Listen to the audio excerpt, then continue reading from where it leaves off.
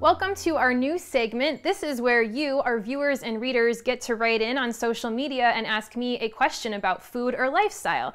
And our first question comes from Carly in Maryland. And Carly said, I haven't exercised in a long time, but I want to get into exercise and fitness again, but I feel a little intimidated. Do you have any tips or ideas, especially for someone who doesn't have a lot of money? I absolutely love this question because I hear you, and this was me a few years ago. I really wanted to get into fitness, especially being part of the vegan community. I feel like health and fitness is constantly talked about, but I felt really intimidated because I hadn't done anything in a while.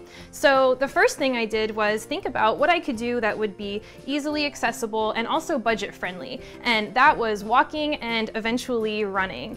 If you want to get into walking and running, you pretty much just need a really good pair of sneakers. You can find a running store near you, and that would be the one thing to invest in. Another advantage of walking and running is that you can listen to podcasts. That's one of my favorite things to do. Make really fun playlists, get an audiobook. There's lots of great audiobook services now online, so you can actually learn a little bit and get some reading done or get some listening done if you'd like while you're getting in shape. There are a lot of really awesome free apps that you can use as well, and if you have a smartphone, you can download an app like Runkeeper or the Nike Plus app, and that actually uses a GPS system to track where you're going and how fast you're going. A nice thing about something like a Runkeeper app is that if you choose to, you can share it with people on your own personal social media accounts.